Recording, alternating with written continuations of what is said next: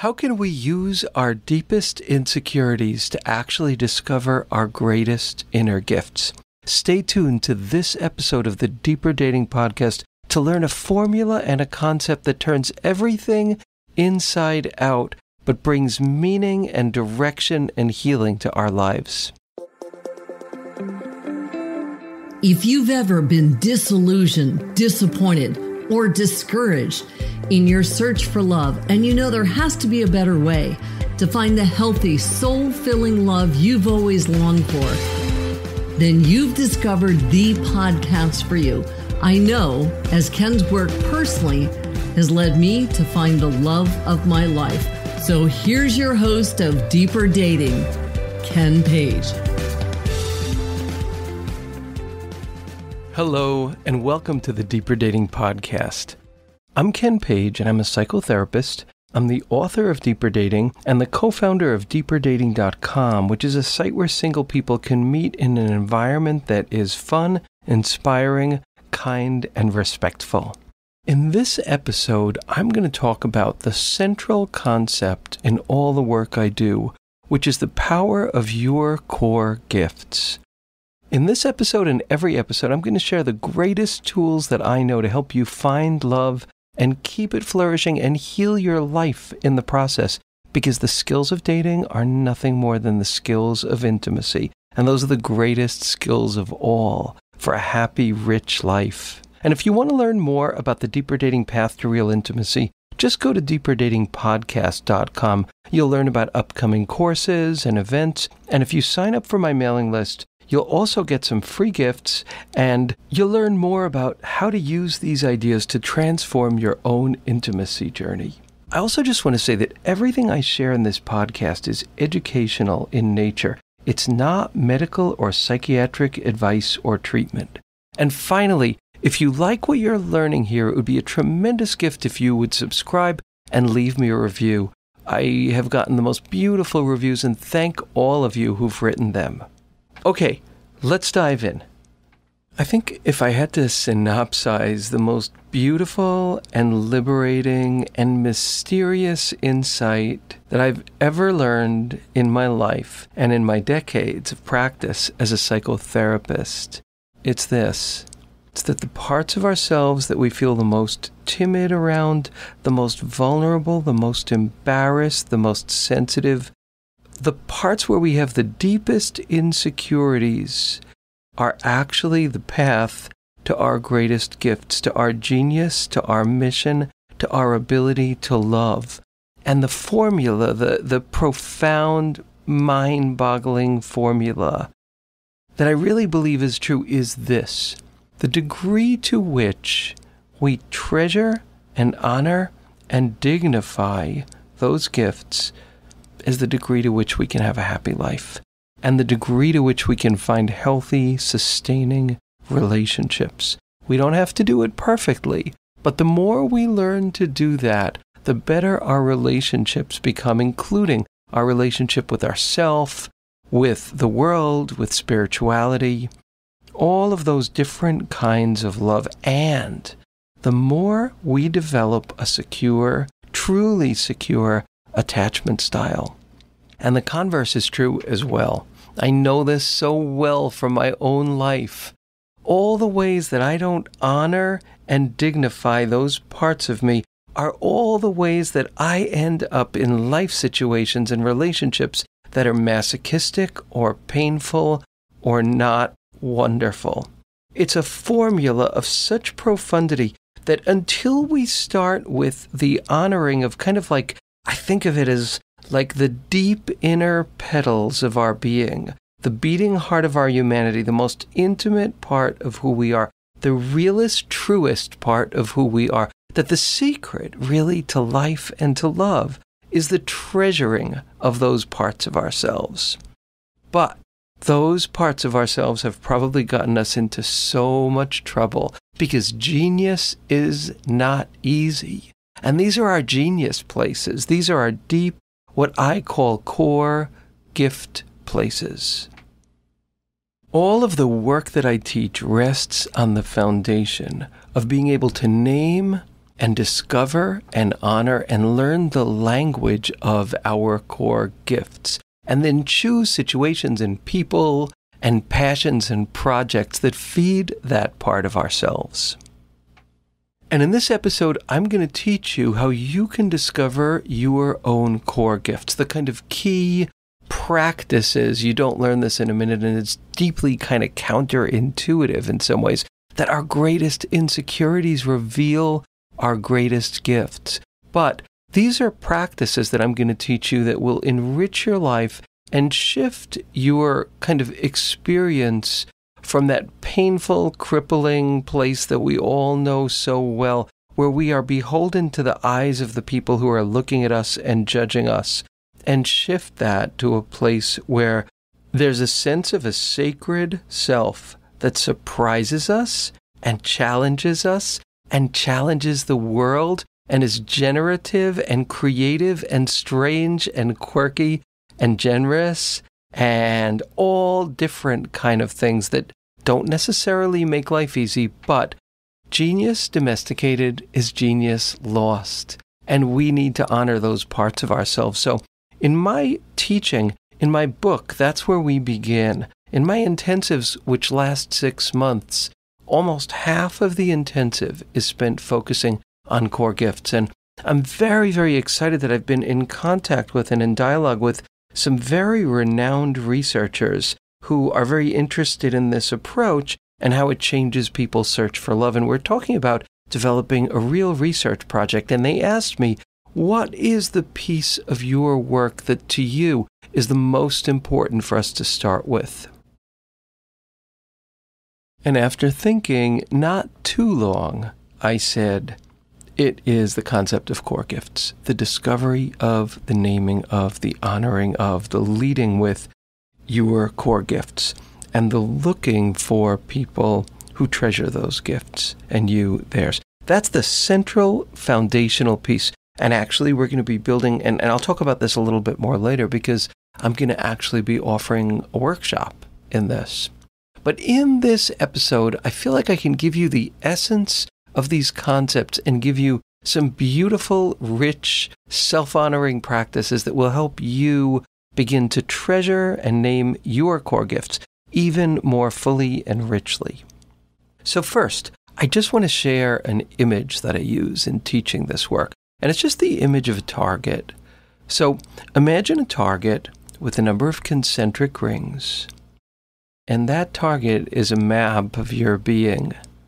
The closer you get to the center, to the inside, is the closer you get to the beating heart of your humanity.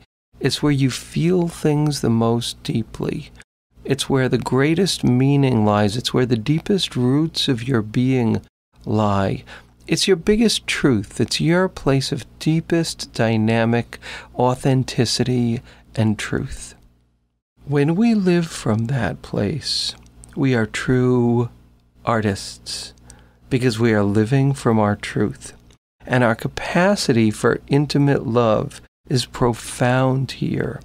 Now, this is not all like fun and games and light, because it's a lifetime of work to learn to bear the vulnerability, the intensity, and the mystery, and the challenges that these parts of ourselves ask. It's a holy, holy, sacred task. But also, because these parts of us are so deep, they're such deep strata of our being, they're the places where life touches us the most. They're also the places where we feel our wounds the most, our pain the most, our compassion the most, our grief the most. So we don't just get to barrel into the very center of our being, because there are skills that we need to develop in order to kind of bear, and bear, B-A-R-E, the beauty and the intensity of these gifts. It doesn't happen easily and it doesn't happen quickly, but it's an exquisite process. That's kind of like, in a very concrete level, it's like you're in a relationship with someone and you're having an interchange and something doesn't feel right, but you tell yourself you're wrong for feeling that it doesn't feel right, or you're being too much, or you're being oversensitive. So when you do that, you tell yourself that, you will do one of two things. You will suppress whatever it is that you're feeling from this deeper place, or you'll act it out in an unhelpful way, or you'll do both. But let's say instead, you remember and realize, oh, this sensitivity, this thing that I'm feeling, I have to treat it with honor. It is connected, obviously, to a really deep part of myself, or I wouldn't be feeling it. How can I honor it in the relationship? And when we say that and we ask that, we begin to learn kinder, more connected ways to share these quirky parts of ourselves as actual gifts. We do it with generosity. We do it with vulnerability. It is scary. But that act of being able to think, what does this part of me want? And then to ask for that in a way that's engaged and connected, that's just an act of intimacy greatness that as we grow, we learn to do better and better. And then it's actually an act of generosity to share those parts of ourselves. Even though it's hard or embarrassing, it is beautiful. I'll be right back after this. Hi, everyone. I'm Dr. Margaret Paul, the co-creator of the powerful self-healing inner bonding process.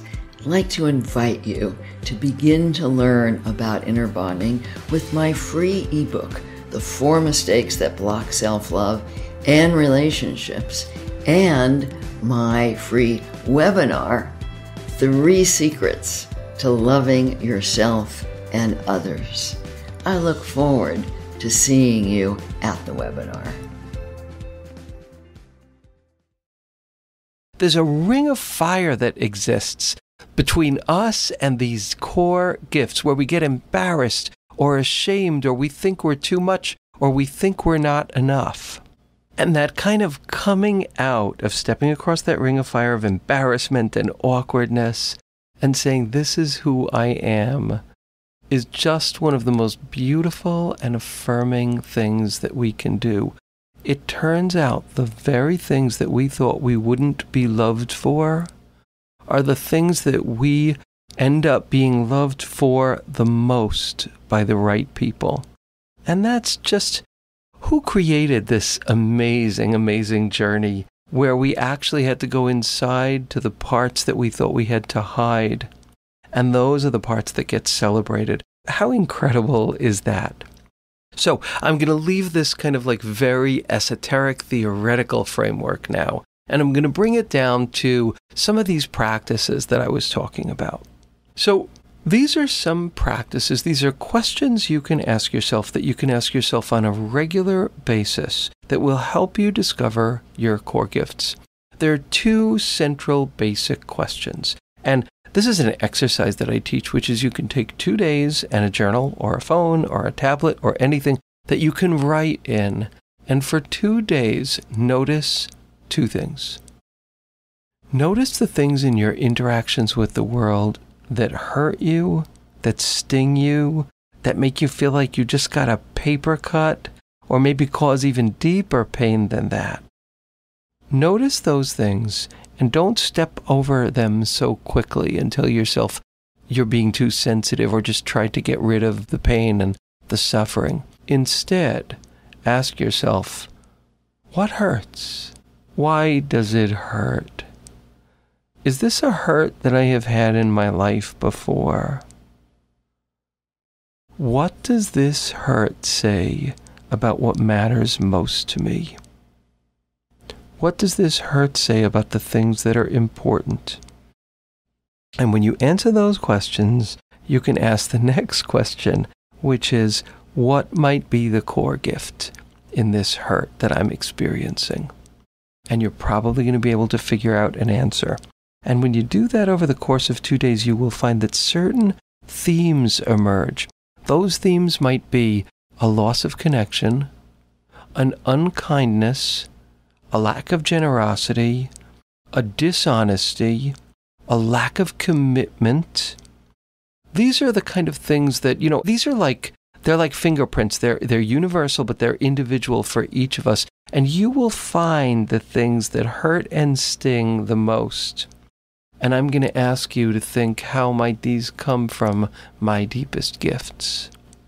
The second question is, what things fill my heart?